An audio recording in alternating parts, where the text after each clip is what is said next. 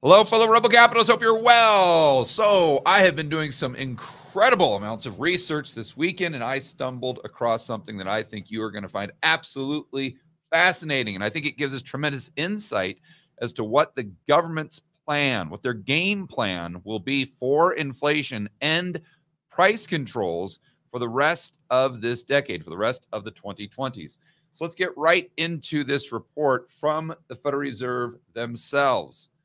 And again, when I stumbled across this article from this weekend, I was, well, you can tell I geek out on this stuff because I was like super excited. So, what am I referring to? This is the 32nd annual report of the Board of Governors of the Federal Reserve System from 2023. Oh, no. From 1945. That is correct. Covering operations for the year 1945. Now, you guys know from watching my videos, and I'm sure most of you watch Lynn's content or read her blog. And she has been talking about how she thinks this decade will be the 1940s all over again. I completely agree. When you listen to her arguments, I mean, they're rock solid, rock solid. And so therefore, you know, I've said on this channel that that's kind of my base case as well, that we don't really see the 1970s. We see the 1940s. And even if we do see the 1970s, that inflation never goes up in a straight line. It never goes from 2 to 5 to 9 to 20 to 40 to 50.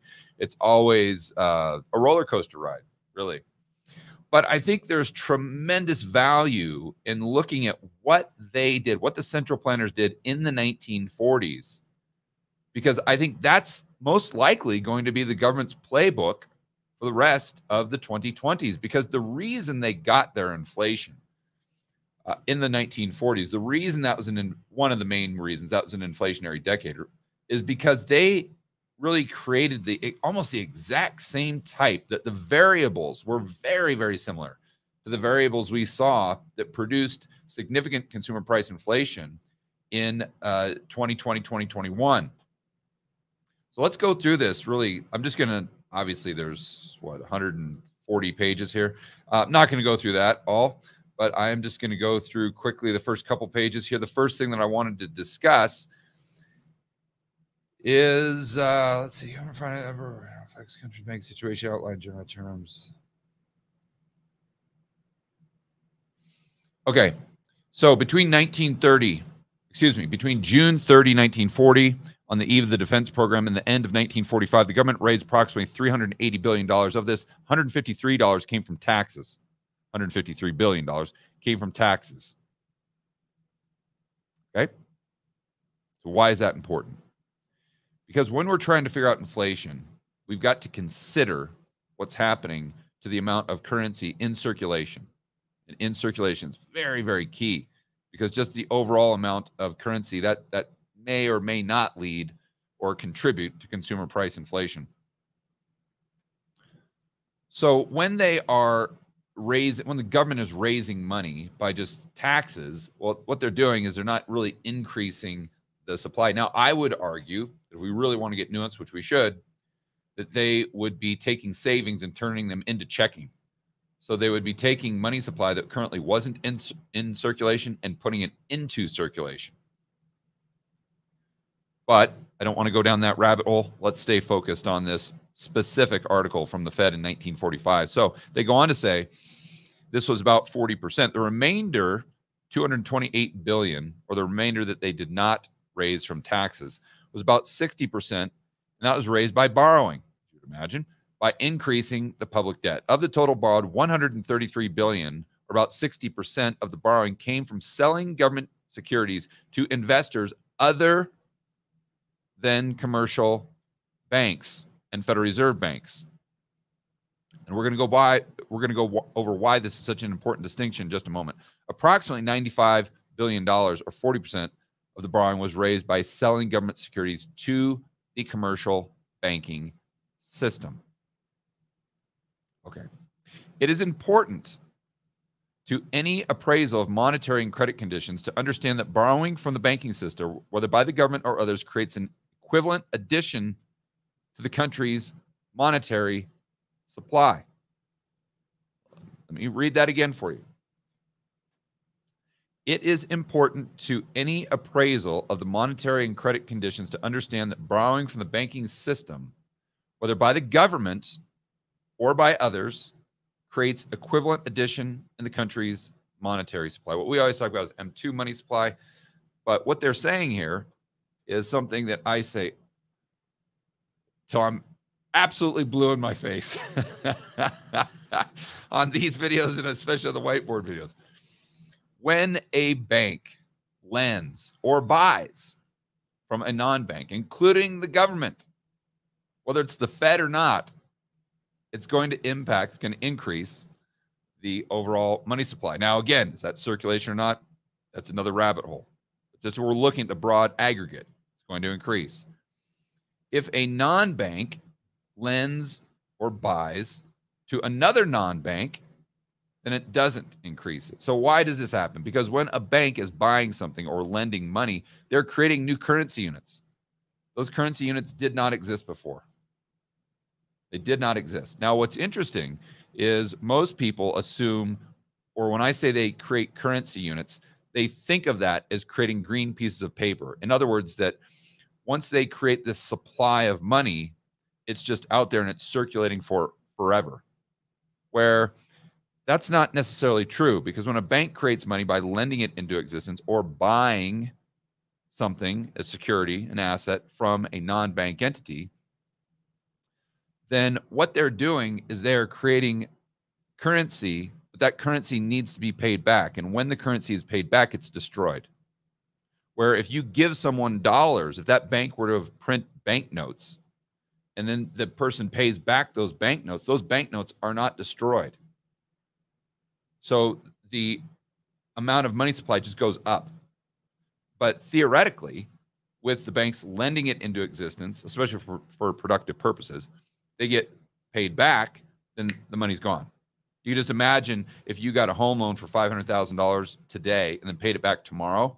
Today, the money supply would increase by 500 grand. That's in your checking account balance. Tomorrow, it would decrease because you pay the bank back and those dollars disappear. Where if they would have given you 500,000 banknotes or green pieces of paper or gold coins, you pay back those gold coins, and now the bank has them as an asset on their balance sheet, and they're going to continue to circulate. You can't destroy those. So that is a crucial difference that we have to get our head around. So now let's get back to what they're saying here. Borrowing for individuals, businesses, concerns, insurance companies, or other sources except the banking system represents the investment of existing savings. So really, in other words, taking savings, turning it into checking, which doesn't increase because you're just robbing Peter to pay Paul. You're taking money from over here and putting it over there. So you're not really impacting the aggregate total. To the extent that the government did not finance its war program by taxation, it was obliged to borrow, and to the extent that it did not borrow from non-bank investors, it relied upon banks and thus created new supplies of money. The banks did. Okay. So now this goes on to a completely separate talking point or separate video on how the Fed's balance sheet impacted this and to the extent that it did. But I'm gonna try to stay focused here. I'm gonna save that for a completely separate video. So let's go on to say or read, and basically what they in the next paragraph they give the exact numbers as far as how much the money supply increased, and then they go on to say that this could likely produce massive inflationary pressure. So right here they say all of these items compose an inflationary potential at the time when the supplies of goods and services available for purchase with existing funds and currently produced income is far from adequate to meet current demand. Okay, so simple. They're saying because of this process of the banking system, there was way more currency units that were created in circulation, not just in aggregate total. And because of this the war that they're in, they weren't creating as many goods and services for the consumer to buy. And therefore, this is going to create inflationary pressure. What did they do in 2020? Literally the exact same thing. Exact same thing they did here in the 1940s. So Then they go on to say, the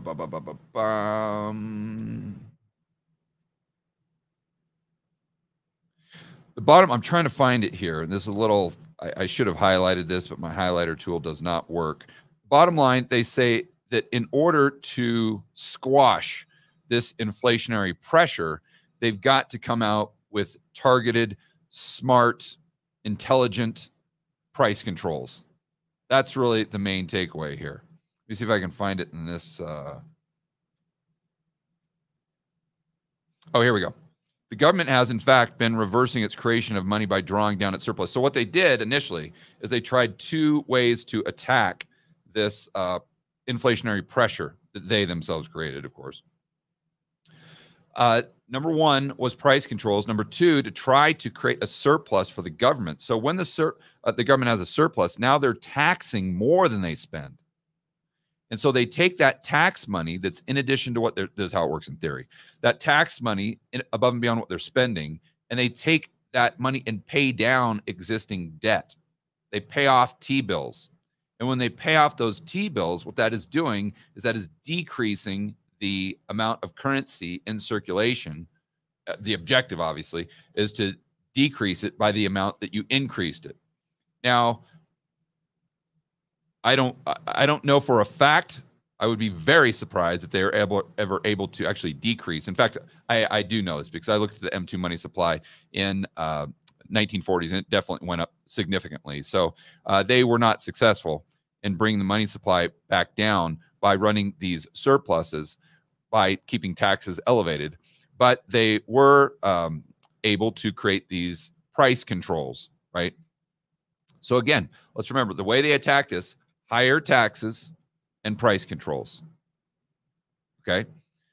So my opinion, and this is why, there's another reason why it's my base case, is we're just going to see this same thing all over again, right? Because they created inflation, or consumer price inflation, the exact same way that they did in the 1940s.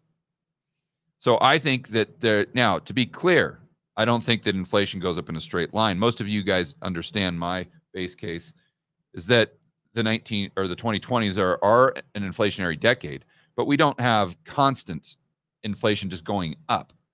I've been talking about disinflation on this video or this channel for a long, long time, about maybe 6 months or so, if not more. And right now, I think, we've gone from 9.1 all the way down to 3.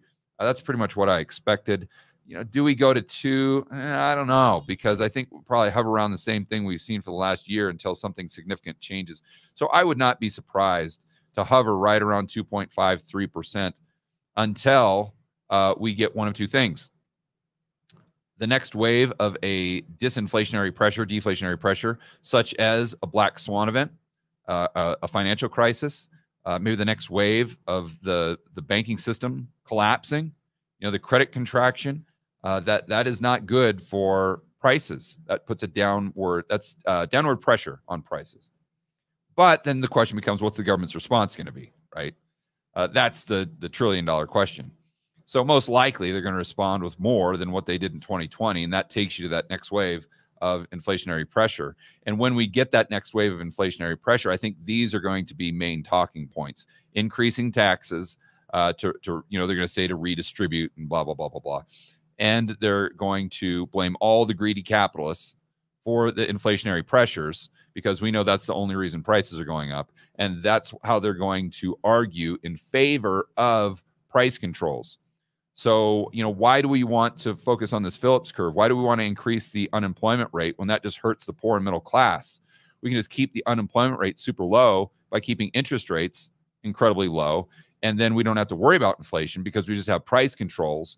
And then we're just going to keep taxes extremely high to redistribute and try to run a surplus to draw down the amount of, currency units that we're increasing by doing something like UBI, as an example. And I just thought it was fascinating to see this game plan executed in real life. We don't have to speculate on, how it would look in the future.